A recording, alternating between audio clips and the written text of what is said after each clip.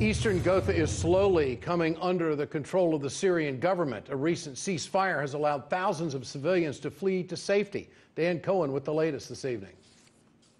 Some 5,000 civilians were evacuated from Eastern Ghouta today through a humanitarian corridor. According to the Russian Center for Reconciliation, as many as 13,000 civilians are expected to reach safe zones in government-held territory by the end of Thursday. The corridors were established as part of a ceasefire implemented after a UN resolution last week called for a cessation in hostilities to allow civilians to flee the fighting. Up until today, the checkpoints have rarely been used. Civilians who fled the fighting say militants had previously prevented them from leaving. We left Eastern Ghouta. It was so difficult. When we tried to leave earlier, we were not allowed as it was controlled by terrorists. The army advanced on the town and asked us to leave. Thank God we are safe and sound and we have arrived here. Reports have also surfaced of militants opening fire on civilians attempting to cross into government-held territory. This comes as the Syrian army has reportedly taken control of 70% of Eastern Ghouta and driven jihadist fighters into 3 separate enclaves, all but ensuring their imminent defeat. The International Committee of the Red Cross said a UN Syrian Red Crescent convoy of 25 trucks entered the militant-held neighborhood of Douma to deliver desperately needed food. The supplies are said to be enough for 26,000 people for a month.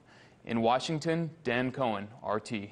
Attempting to cross into government-held territory. This comes as the Syrian army has reportedly taken control of 70% of Eastern Ghouta and driven jihadist fighters into 3 separate enclaves, all but ensuring their imminent defeat. The International Committee of the Earlier, we were not allowed as it was controlled by terrorists. The army advanced on the town and asked us to leave. Thank God we are safe and sound and we have arrived here.